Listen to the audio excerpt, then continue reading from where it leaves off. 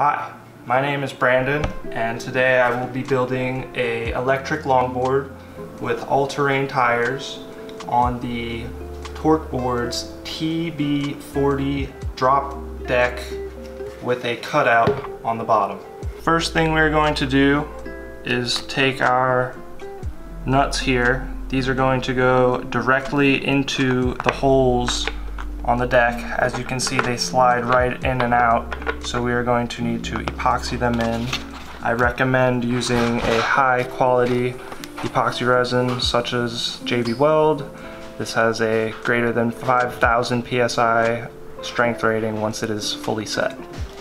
So what I'm doing is I'm taking these screws slash nuts, they have a hole in them, and I'm taking one of the M4 bolts and I'm screwing it in to the top of it just a little bit, and I'm going to use this to hold the screw while I apply epoxy to it.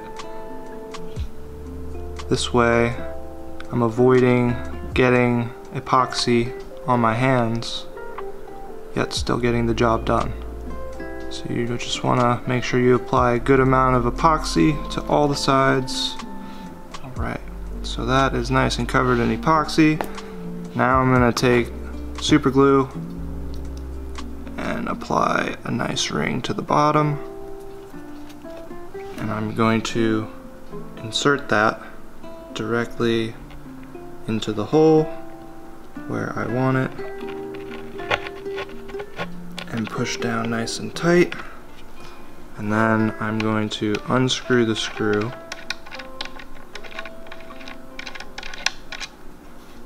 and I'm going to take a paper towel. I'm going to push this ring of epoxy back in around the top of the screw to make a nice ring like such. You want to make sure that you really get it covered. And then I'm going to wipe up the excess.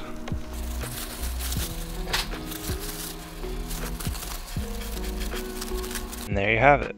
We're going to let all these threaded inserts set for 24 hours at least, and once they are nice and secure, we are ready to move on.